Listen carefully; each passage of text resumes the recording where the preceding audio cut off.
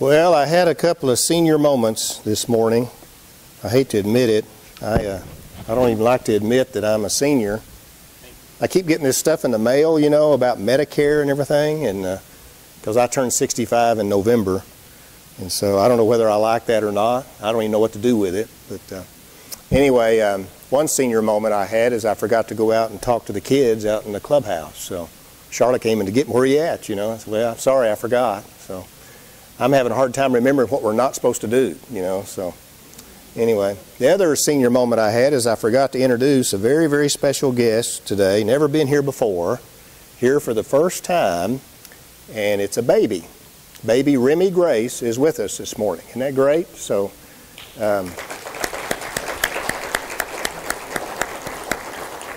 she was born premature. What was a year? How long ago? How many months ago now? A year old? Okay. And when she was born, it was at 1 pound 8 ounces. Is that right? 1 pound 8 ounces. Isn't that amazing? Isn't that a miracle? So she's a miracle baby. So she can cry all she wants to during the service. Okay. So my niece had a baby recently and is in the NICU in Kansas City, and she's, I think, 3 pounds something. Is that right? So about a month and a half early. So she's doing well, though, so we appreciate your prayers for her. But it's such a wonderful blessing to have this baby with us today. And we've, of course, many of us been in prayer for her and her family a year ago when all this started out. And isn't that amazing that she's with us today for the first time? So, well, we're going to start a series through some of the judges of Israel. How many of you before today ever heard of the name Othniel? You ever heard of Othniel? I have to admit, I've read it, but I didn't pay much attention probably. And so we're going to talk about Othniel today. This is something I've never done before, looking at the judges. And so when I began to look at this, I found out that there were 12 judges that are listed in the book of Judges. And so most scholars believe that there was one judge from each tribe. We're not told about some of the tribes that they came from. But many scholars think that the Lord chose one from every single tribe. They served in succession, so they didn't serve at the same time. This, of course, was before the king came along, King Saul. And there's only 6 that we really know much of anything about. 6 of them, we have their name and how long they served, but that's about it. Just a verse or two of information about them. And so not a whole lot of preaching material there. But there are 6 of them that have some significant things about them that are mentioned in Scripture that we're going to look at over the next 8 weeks. So there's 6 of them, and I went ahead and threw in Eli and Samuel. And you may say, well, they're not judges, but they did lead Israel, and of course they served as priests. And so many would count them as judges, as ruling over the nation of Israel. And so we're going to look at them as well. So that'll give us 8 sessions. And so this will take us all the way through the end of July. And so we're going to start this morning with this man called Othniel. The judges would settle disputes among the people. They would decide legal issues and stuff, kind of like judges do today.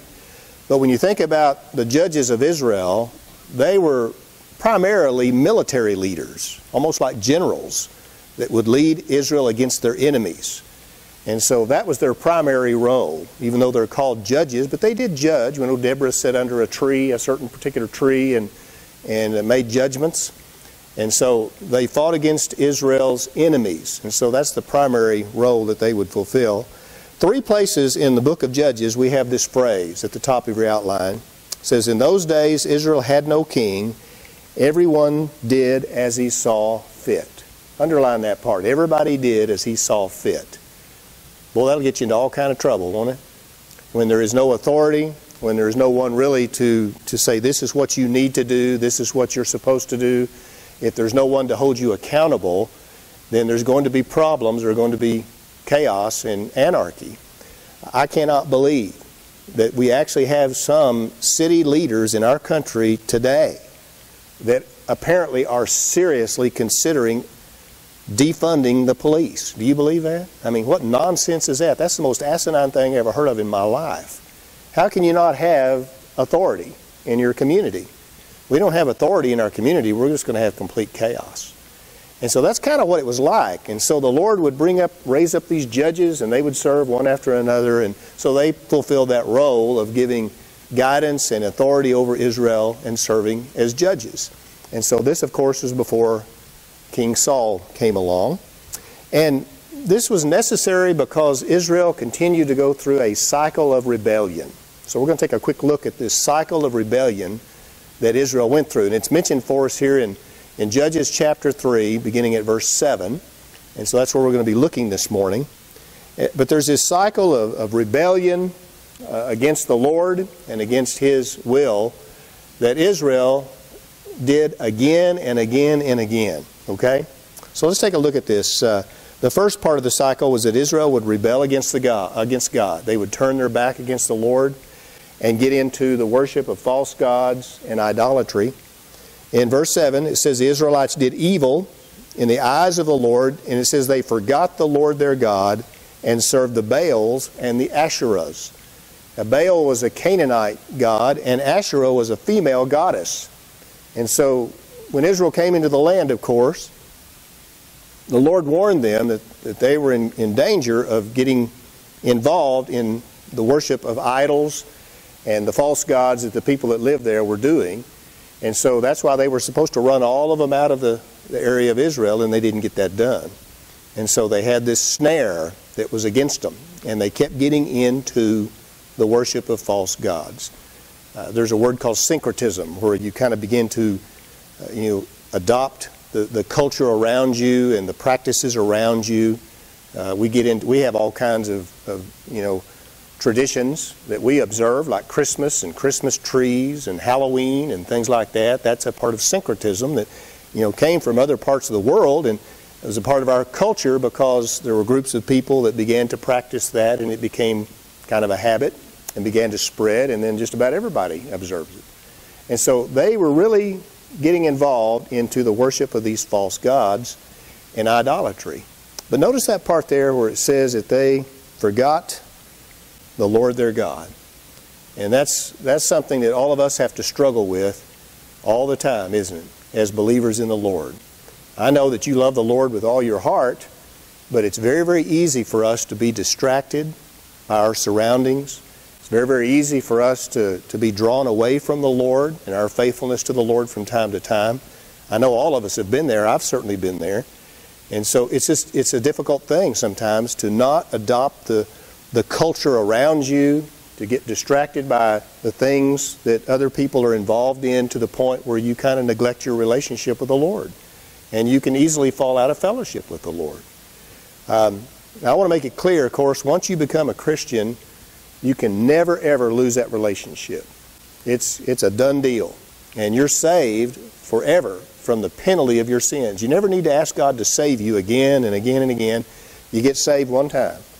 And once you're saved, you don't have to worry about that. Nothing you do, no mistake you made, no sin you commit, nothing like that is going to prevent you from going to heaven. You're secure in your relationship with Christ. Aren't you glad for that? But we still sin, don't we? Christians still get involved in sin. From time to time, we fall out of fellowship with the Lord. We're led astray, perhaps, by what others are doing, or we get distracted. We have other interests that begin to demand our time. And we, all of us, from time to time, struggle with this very thing of forgetting the Lord, of neglecting the Lord. And so that's what happened to Israel. They rebelled against the Lord. They got involved in the idol worship and idolatry and false worship that was around them. The second thing that happens here in this cycle is that God would discipline them. Look at verse 8. It says, the anger of the Lord burned against Israel so that He sold them into the hands of Cushan-Rishathaim. And so he was a leader in the northern area of Syria today. That's up north, up toward the Euphrates River and the Tigris River. In fact, that place where this was at was called the place between two rivers. And so it was pretty far north of Israel. But Israel became very, very vulnerable because of their weakness. And so the Lord allowed this enemy to come against them and to conquer them. And so the Lord disciplined them because of their rejection of Him. They're turning their back on Him and failing to continue to worship Him, as of course they should have. And so this really is a picture of what happens to us as well, isn't it? That sometimes the Lord disciplines us, even as believers, even as Christians. Now, some people don't believe that. Do you think God ever gets angry at Christians? He's been angry with me, I have no doubt. So the Lord loves us. He is our heavenly Father. And just like any earthly father or earthly mother will discipline their kids when they get out of line, God loves us too much to not discipline us, doesn't He? And so it has nothing to do with our eternal security. Our position in Christ is always secure, but we have this family relationship, this fellowship, I like to say, with the Lord. And certainly Christians can fall out of fellowship with God. And when that happens, and if we continue in that long enough, God loves us too much to allow us to continue to do that. So God will discipline us. Sometimes, I like to say, He kind of gives us a spiritual whipping, doesn't He? God can use circumstances, He can use people, He can do anything He chooses to do to bring us back where we need to be in our fellowship with Him, in our walk with Him. So we never run the risk of losing our relationship with God, but we can certainly fall out of fellowship with God. And so God was angry about what the Israelites had done and their idolatry, and so He began to discipline them. He allowed their enemies to come against them.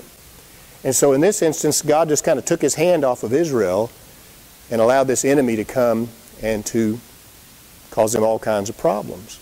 I think that God takes His hand off of nations, doesn't He? He did here. God can take His hand off of a person and allow that person to go their own way.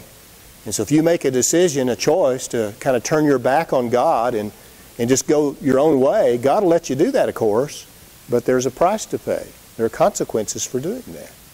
So, Israel rebelled, God brought discipline. And then number 3, Israel would repent. It says here in verse 9 that they cried out to the Lord. And they began to cry out and pray and say, "Oh God, please help us. Please deliver us. Our enemy is going to defeat us and is oppressing us. And please come to our rescue." And so Israel would repent of the sin that they had committed. They'd turn away from what they had been doing that was wrong, and they would cry out to the Lord. And usually, of course, it would happen because of some kind of a crisis. Don't we do the same thing? We stray away from the Lord sometimes, and the Lord allows us to go through a time of difficulty, a time of struggle, a time of oppression, some kind of a crisis of some kind. And sometimes that brings us back to the Lord, doesn't it? We cry out to the Lord. We ask the Lord to help us in our time of need.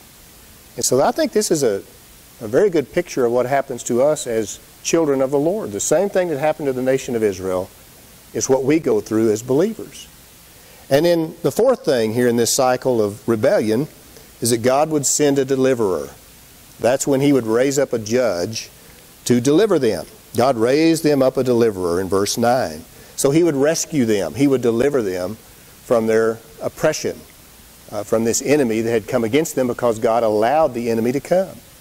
And so God delivers us all the time, doesn't He? Wouldn't it be great if we could break that cycle? If we could just remain faithful to the Lord all the time. Now, we're going to have ups and downs, of course, in our walk with the Lord. That's inevitable. But wouldn't it be wonderful if for the most part we stayed faithful to the Lord almost all the time? That we're always reading our Bibles, or always spending time in prayer with the Lord, always seeking to fulfill God's will for our lives, coming to church, worshiping the Lord, growing in our faith, trying to witness to others and minister to other people in the name of the Lord. Wouldn't it be great if we could break this cycle that is a part of human nature? And we can. With God's help, we can do that, can't we? That's where Othniel comes in. As I studied this passage and tried to come up with an outline, this is what really spoke to my heart, how God used Othniel and his story to show us how God can strengthen us and prepare us for the difficult times that we're going to go through and for the temptations that we have to stray away from Him, and how God can work to keep us close to Him most of the time, if not all of the time. Okay? So that's what speaks to my heart about this man called Othniel. And so we're going to see how we can break this cycle, the same type cycle of rebellion that Israel went through. The first thing that I can see here is that when God is trying to strengthen us and prepare us, He uses other people to inspire us. God uses other people to inspire us. Notice what happened here in verse 9. It says, when they, the Israelites, cried out to the Lord, He raised up for them a deliverer, Othniel, son of Kenaz, Caleb's younger brother, who saved them. So you read through that, it's okay. Well, it just gives us a little bit of background about this guy named Othniel. When I read this, it just jumped out at me. Guess who his uncle is? His uncle is Caleb. Now, who was Caleb? You remember Caleb? Caleb was one of the 12 spies that Moses sent in to spy out the Promised Land. There was a spy or an explorer, you might say, from every single tribe, and Caleb was one of those. In fact, Caleb was only one of 2 of the spies that gave a positive report to the Israelites telling them that we can go in and we can take this land. Remember that? They all agreed that it was a wonderful land. They went in and you remember how long they spied out the land? It was for 40 days. For 40 days they spied out the land. Then they came back and they brought some of the fruit with them. There's an area around this area we're going to talk about this morning where Caleb lived and where Othniel lived called Hebron. And in that area there are lush grapevines, even to this day. Many, many grapevines. And there's a valley through there called Eshcol. Eshcol means cluster.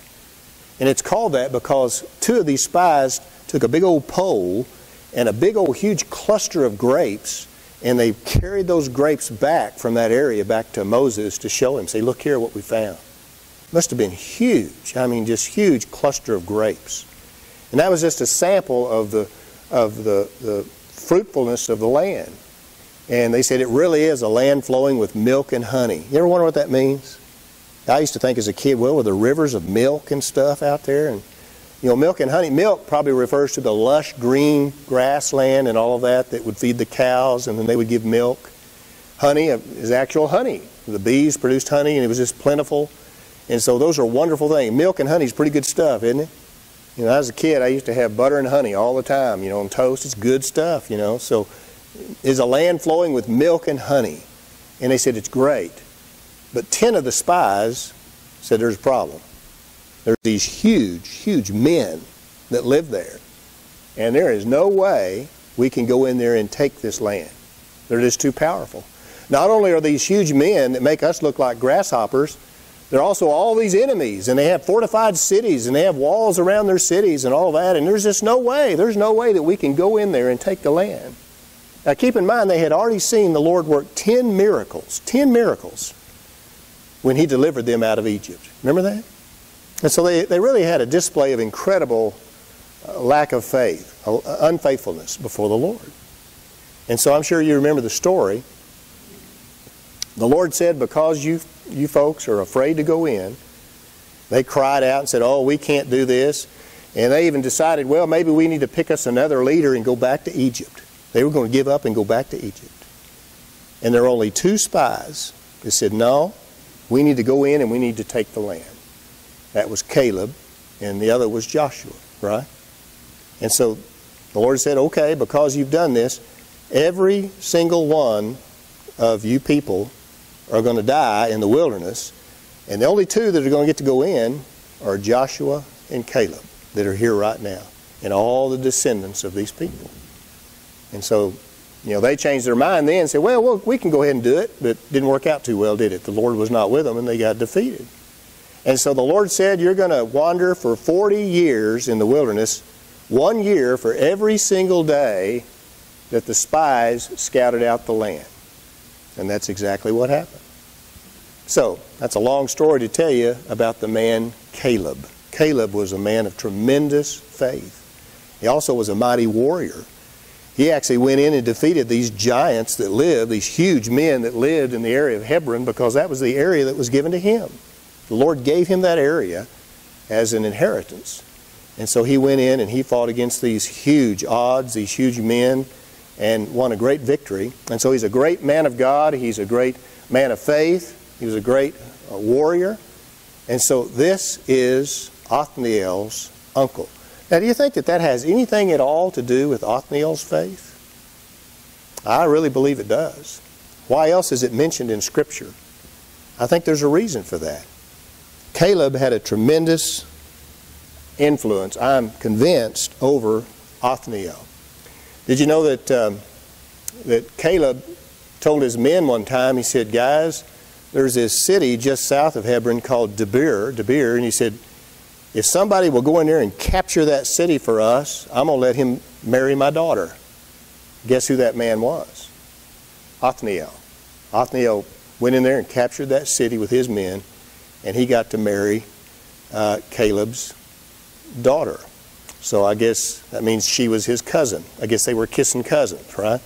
So he got to marry this woman. So I have no doubt whatsoever that Caleb had a tremendous influence over Othniel. The name Othniel means God is my strength. Anytime you see L on the end of a word, it means God. And so Othniel means God is my strength. And so his name tells us that he was someone who was totally devoted to the Lord, and he had great faith in God. And God was using him in a mighty way and raised him up to be a judge among the Israelites. And so I think a big part of this, of course, is because God in his wisdom allowed Caleb to have such an influence on his nephew that he became a great leader of Israel. So our faith will influence those around us. Our faith, no doubt, will have a tremendous impact and influence on people around us. You know, sometimes, most often, faith runs in families, doesn't it? It really does.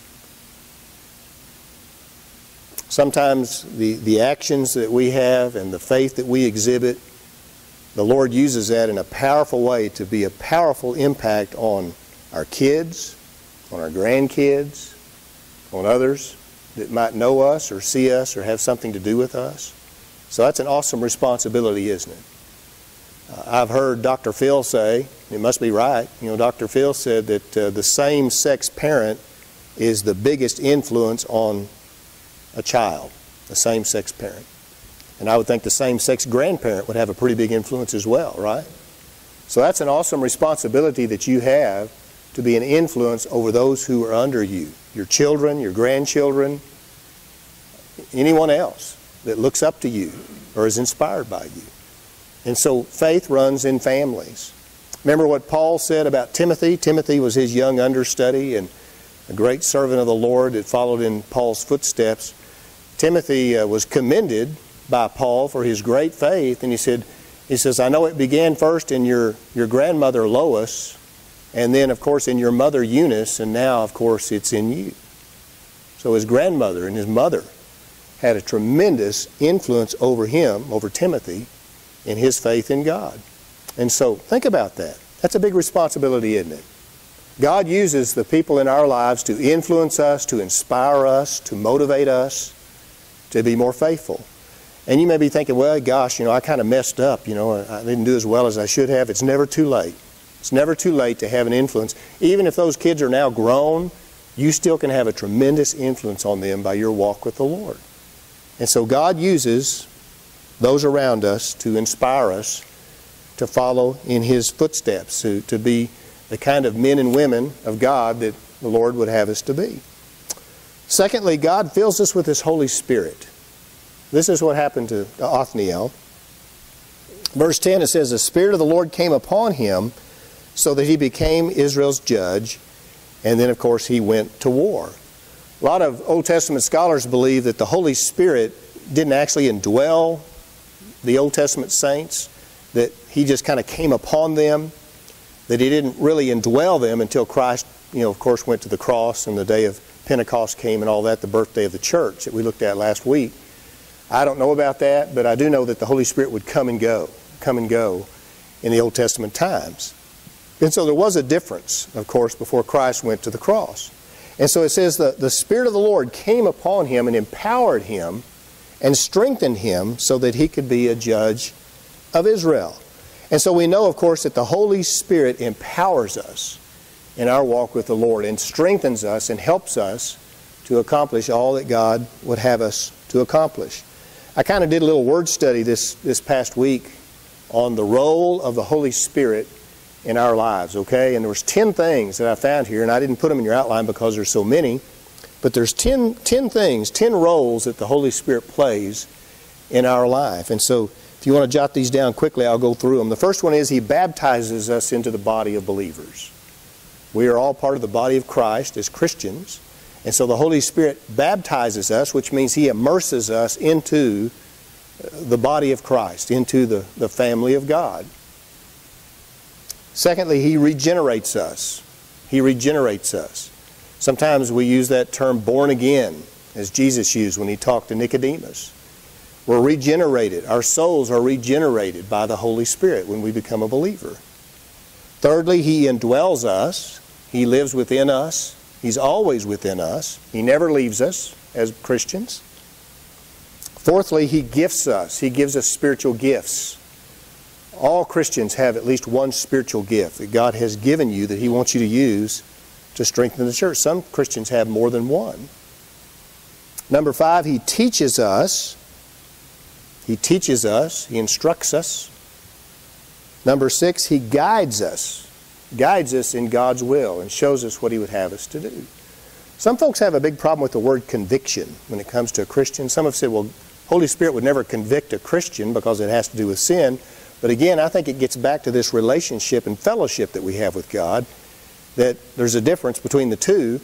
We are convicted not to be saved, but we're convicted to do what God wants us to do, aren't we? And so I think that's a part of the Holy Spirit guiding us. He pricks our heart, the King James says. He convinces us and convicts us of the right things we should do and the wrong things that we shouldn't do, right? When I became a minister, there was a phrase that was very popular back then. I haven't heard it in a long time, but used to, when a man felt called of God to go into the ministry, they'd say, he surrendered to the ministry. Remember that, Danny? He surrendered to the ministry. Now, what in the world does that mean? Well, I found out what it means because I ran from that call for a long time. I was scared to death. And God continued to convict me and to speak to my heart and to say, this is what I want you to do. And so I know full well what that term means, to surrender to the Lord's will. And it's because of the work of the Holy Spirit in your life. He convicts you to do what He wants you to do. Number 7, He fills us. Filling is different than indwelling. You get the indwelling of the Spirit when you get saved. But being filled with the Spirit is something different. It's when you're just overflowing with the Holy Spirit of God in your life, and you're just excited about your relationship with the Lord, and you just want to go out and serve the Lord, and you want to tell people about Jesus, and you want to get involved in ministry and all of that. That happens when you're filled with the Holy Spirit. Very similar to what happened here to Othniel when he had the Holy Spirit come upon him. Number 8, the Holy Spirit intercedes for us. He intercedes between us and our Heavenly Father. The Bible says that He expresses our feelings and our thoughts and our will to the Lord when it's hard for us to put it into words. The Holy Spirit does that for us. Number 9, He comforts us. You ever been comforted by the Holy Spirit during a time of trouble or turmoil? And number 10, He seals us. The Bible says He seals us until the day of redemption. And so we're locked in our relationship with God, and that's the work of the Holy Spirit. Isn't that amazing? And so the Holy Spirit of God indwells every single believer, and He fills us and empowers us to do God's will. So if you're ever afraid or nervous about serving the Lord or stepping out on faith, just remember you're not doing it alone. You've got the Holy Spirit of God helping you and empowering you to do that. So the Holy Spirit empowers us. In Acts 1:8, Jesus had instructed the disciples to stay in Jerusalem, after His ascension back to the Father, until the Holy Spirit would come. And then in Acts 1:8, He said, you will receive power when the Holy Spirit comes on you. And of course, that's what happened on the day of Pentecost. We talked about that last Sunday. The Greek word for power, which is dunamis, is where we get our English word for dynamite. In other words, there's this explosive power of the Holy Spirit in your life because of your relationship with God, because God has given you His Holy Spirit. And so there are things that you can do that you never thought you could do because of the fact that you have a relationship with God, that Jesus lives in your heart, and He empowers you to accomplish His will.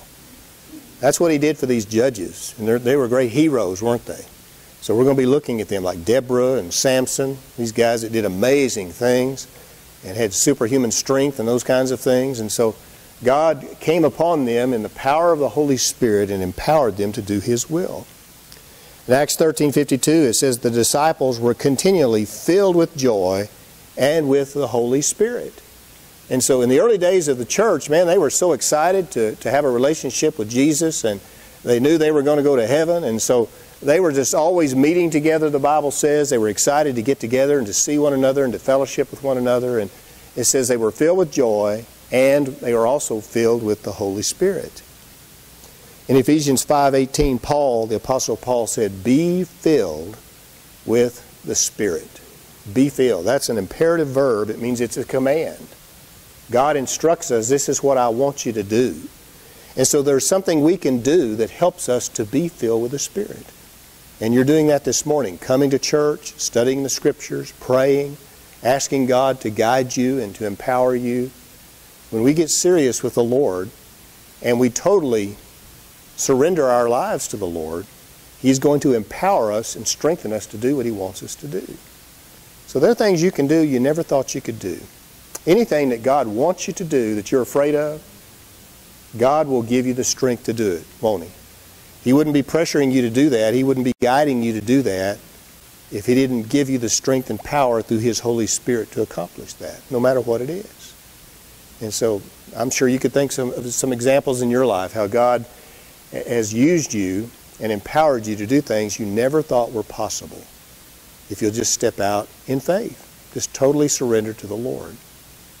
So, the Holy Spirit came upon Othniel, and God used him to be a great leader of Israel and to help them fight against their enemy. So God uses people to inspire us. God fills us with His Holy Spirit. And then thirdly, God gives us time to reflect on His deliverance. After God rescues us, He gives us some time to think about that. He gives us a time of peace, really, in our heart and our spirit, to think about what He has done. In Judges 3:11 it says, so the land had peace for 40 years until Othniel, son of Kenaz, died. So the 40 years that Othniel reigned as a judge, Israel had peace from their enemies. A 40-year period of time. And so they had plenty of time to think about this. And I think it's clear in Scripture here that God did this to show them that He was the one who was protecting them and shielding them during this time period, to give them time to appreciate what He had done, and also to give them time to react to what God would have them to react to be faithful to Him. The word 40, of course, is used many times in Scripture, the number 40. Deborah and Gideon also served for a 40-year period of time. We're told that the priest Eli served for 40 years. The first three kings of Israel, Saul and David and Solomon, each served for 40 years. This term 40 is used 146 times in Scripture. And so the number 40, of course, is a very, very significant number, kind of like the number 7, which means a time of completion. The number 40 is very, very, very significant, very unique. If you back up in Judges to chapter 2 and verse 18, notice what it says here. It says, whenever the Lord raised up a judge for them, He was with them and the judge, and saved them out of the hands of their enemies as long as the judge lived. So this happened for every single one of the judges. As long as they were alive, God gave them peace. But when the judge died, that's when they'd get into trouble again. That's when this cycle of unbelief would start up again. And so I think God was showing them, if they would remain faithful to Him, if they would trust in Him, God would give them deliverance, and this leader, as long as he was alive, they'd have peace. Doesn't mean that he had to fight for them all the time. It's just once they won their victory, they had peace until that man died or that woman died, Deborah. And so it says the Lord had compassion on them as they groaned under those who oppressed and afflicted them. So the Lord gave them this period of time. In this case, with Othniel, it was a 40-year period of time. So the number 40 in Scripture refers to a time of probation or a time of testing. It's a testing time to see how people are going to respond, to see if people will appreciate what God has done for them, to see if people will remain faithful to the Lord. And of course, many times the Israelites did not do that. After their leader died, they would get into trouble again, right? I think that speaks to our hearts, doesn't it? God wants to see how you're going to react when He delivers you, when He rescues you. When you get into trouble, whether it's a sickness, a health problem, or a financial problem, or a relationship problem, whatever it is, you got trouble at work. When you get into real trouble and you begin to pray to the Lord and you ask God to deliver you, and He does, how are you going to react to that deliverance? How are you going to react to that rescue from the Lord? Is it going to do anything to you? Is it going to change your attitude at all? Are you now going to be more faithful to the Lord than you were before? Or are you going to drift back into this being out of fellowship with God once again? That's the question. That's what really spoke to my heart this week as I looked at this. I can't count the times where I've been in trouble, or I've been afraid, or I've been scared about something, and I've prayed and I've asked God for help, and God has delivered me again and again and again and again. I've got to where I tell the Lord when I pray to Him, say, Lord, I know I don't deserve it, but please have mercy on me anyhow. You've done it before, please do it again, Lord. Please have mercy on me.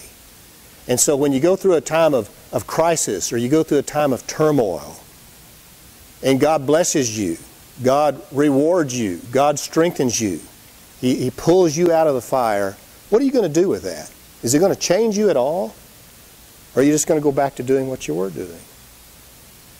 Sometimes, unfortunately, Christians, once they're out of trouble, it doesn't take long before they turn their back on the Lord once again. Remember back during 9/11 years ago when the Twin Towers were attacked and all that, and the Pentagon, and we had all this destruction? You remember that day? I remember it very clearly.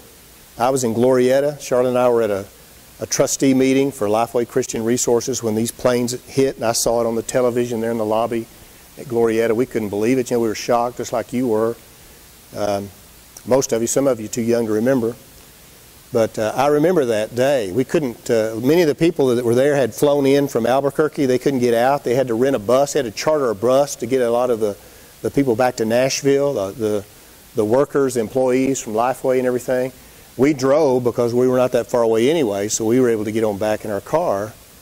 But I remember that first Sunday after 9/11. You remember how the church was full? Churches across the country were full. They were packed. Christians just kind of woke up, out of their apathy, and suddenly they all came to church, and the churches were all just full for one Sunday. The next Sunday, it was pretty much back to business as usual. To me, that's what this is saying. When God rescues you, when He delivers you, that ought to change you. That ought to serve as a catalyst in your heart to motivate you to want to serve the Lord and to be more faithful to Him and to not drift back into that spirit of apathy, right? That's what ought to happen. And so time and time again, the Lord rescued the Israelites. And as long as that judge was alive, they had peace, and they could see that God was doing this. God is protecting us and rescuing us and holding us in His hand. And are we going to stay faithful, or are we going to go right back to doing what we were doing before? And usually Israel went right back to doing what they were doing before. So don't let that happen to you. Did you know that the Italian word quarantine actually starts out as Latin and then French and then Italian? The Italian word quarantine literally means 40 days. Did you know that? Somebody put that on Facebook a while back, a few months ago, and I thought that can't be right, but it is. And somebody made a connection saying, well, now, it was 40 days from the time the stay-at-home order was given until it was lifted. Now, I don't know if that's true or not. Maybe. But the word quarantine means 40 days. That's what that means.